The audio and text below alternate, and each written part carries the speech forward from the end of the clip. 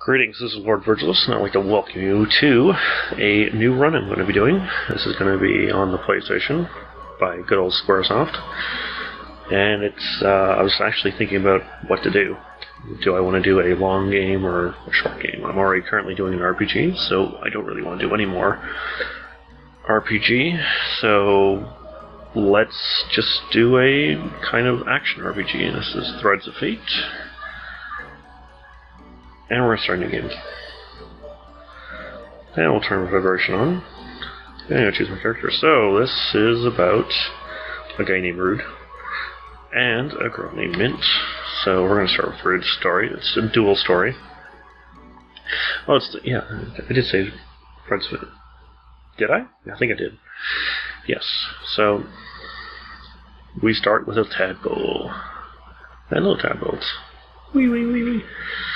I don't know, the story behind this one, I'm really just kind of going with that I actually played a demo of this on, I think, bonus discs of this is like the summer of Square.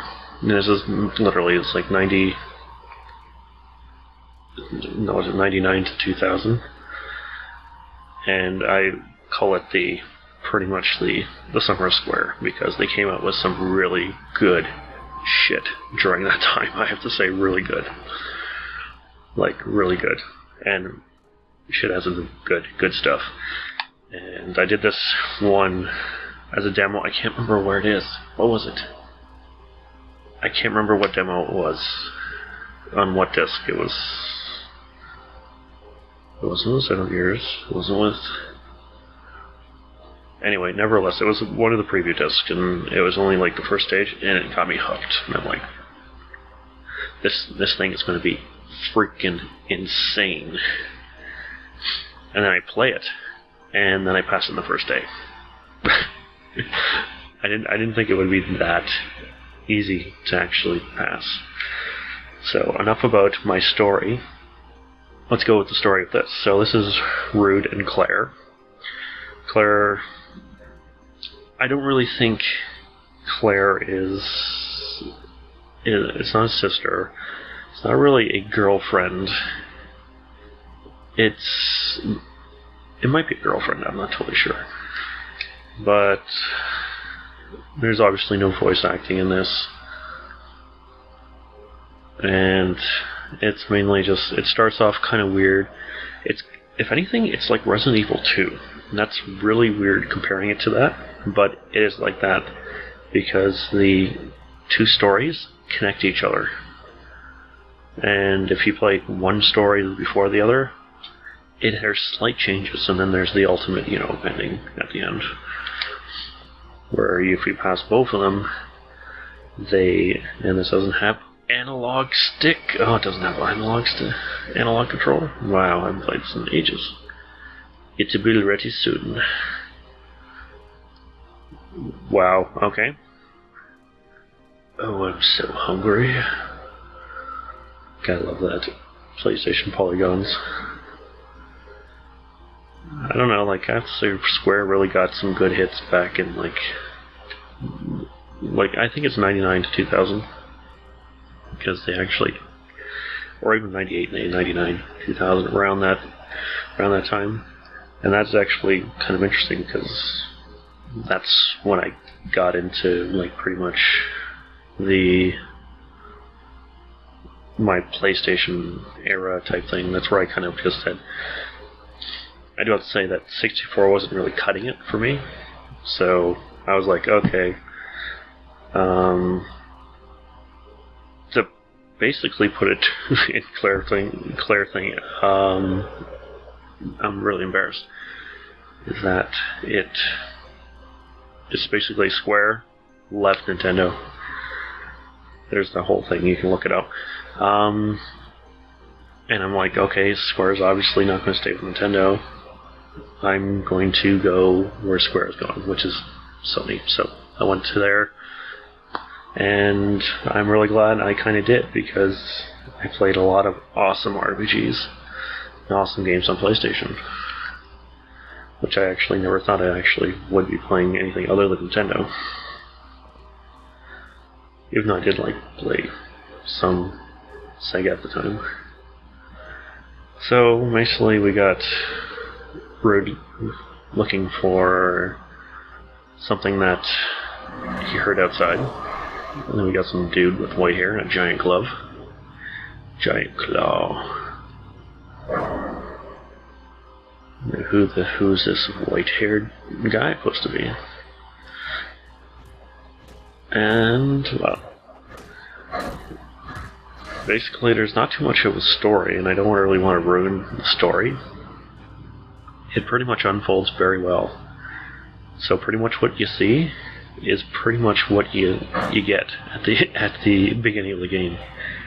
Because when I actually first played it, I had no idea what the hell the story was for this game, but it really drawed me in. And, well, that's what it is.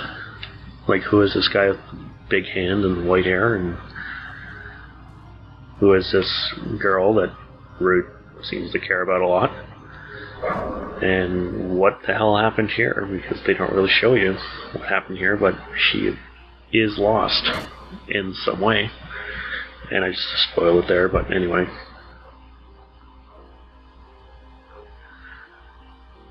And the relic. And for some reason I really thought the relic would actually be translated in from the demo version, but it's the relic. It's called the relic until pretty much you know what the relic is, which I'm not going to spoil what that is. And there's like little hints here and there of other things. Oh, these guys, I swear, the comic relief of the game. Smokey, and what's the other guy? Blood and Smokey, it is. Legendary treasure. Serious. Oh, yes. You got to say, even though it sounds like a very long game, it's not really. It's the first time I did it. I beat Rude starting within like a couple hours, so. And you don't really need to necessarily, like, there's levels in this.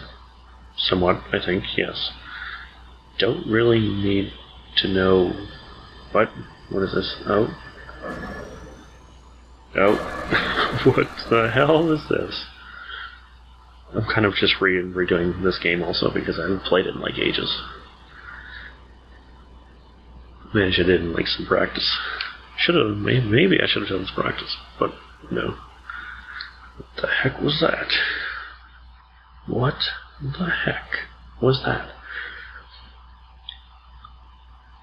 Yeah, I just remember, like, it looks so familiar. Have I been here before?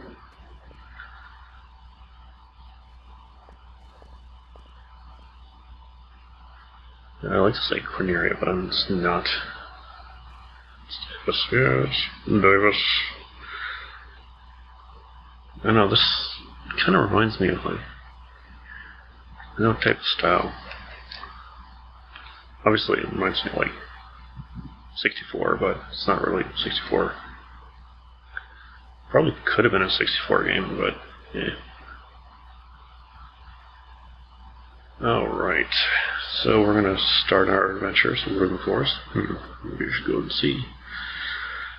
Now, there is a lot of things I can jump. I can jump on blocks, or boxes. Now, there is treasure around here, just I don't know exactly where. That is the question. Where is this treasure? Treasure. Because I do have to say this, it kind of follows a base, like, thing you go out in kind of like stages, and you pretty much come back to this town. This is your main town. Actually, if anything, it reminds me of Wanders from Use 3. Just not side-scrolling. For the Super Nintendo. I guess I don't get any treasure here. Okay, up here. The music's okay in this. It's not exactly the best. What should I do? Well, I'm going to explore the village first. Because that's what you do. What is it? Oh, I didn't actually get to see that. No! Okay, we're closer to the other one now. Yes. Okay. Uh-huh. That's a long time, yes. Okay. Okay, so we're going to go over here, and I don't think we're going to run into the person that's here right now. But we are going to definitely have to come back here a lot later on. That's a cool ride, actually. It's a sweet ride. Oh, hey, what's going on, dude? You don't live here, do you? That's it? Well, screw you, buddy. Alright. Now, I'm playing Rude's story first because you can get a sense of... You don't have to be in... Mint's story is a lot more funnier. And if you see that little icon in the corner on the right, you can actually rotate it. Rotate the camera. Why? I have no clue. You don't really... It's not really any benefits of rotating the camera. Who can I register? Register. I think this is saving. Yes, it is. Insufficient blocks, but I'm not going to worry about saving right now. Well, trust me, that you don't really need to save too much, but I will find a... And that's how you get to your stages, but we're not going to go there yet. Let's talk to some older people. Who? Hoodlums. Ah, yes, hoodlums. I think I might know who you're talking about. It's Markham. Markham, yes, Markham, yes.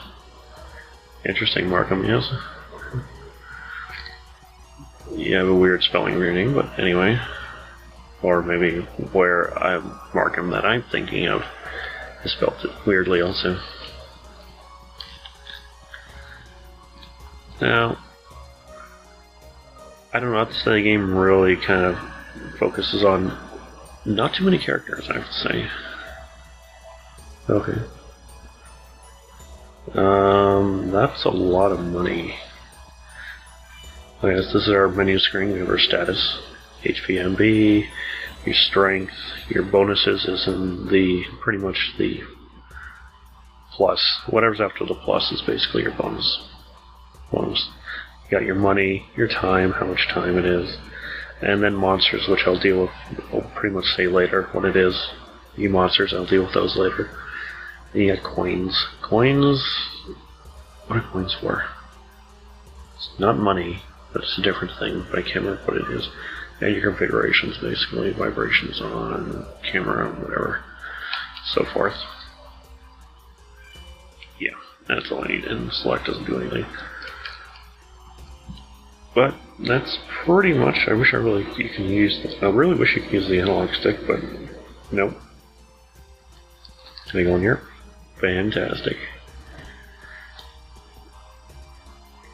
Okay, fair enough. You didn't have to shout at me. God. Okay, in the back alley. There you go. Now I got a coin. Silver coin. Not too sure if there's a little saying that goes over his head or not that indicates that he has a coin or not. But I just spam the button basically to see if there's anything around. Oh wow. You're a creepy old man, aren't you?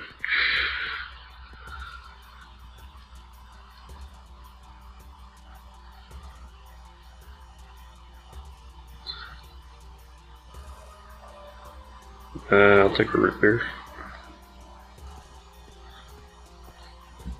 Well, that's the thing. If you talk to people multiple times, sometimes they say different things. Right. 25% live and by any time. Well, you're the pretty little thing that this dirty old man's talking about. What you and the... Oh, okay. I'm not going to... Okay, you're Hobbs. Okay. Care of items. Okay. Alrighty.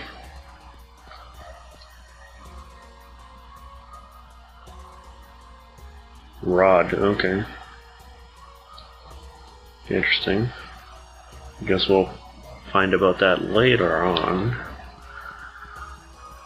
And oh, there's Hobbs. Yeah, come back later, Hobbs. Yes, I guess that's where I can't rotate, and I don't know why I'm trying to rotate the camera, even though I can't. God knows what I actually did. But I talked to you, and we'll deal with it, I guess, up here.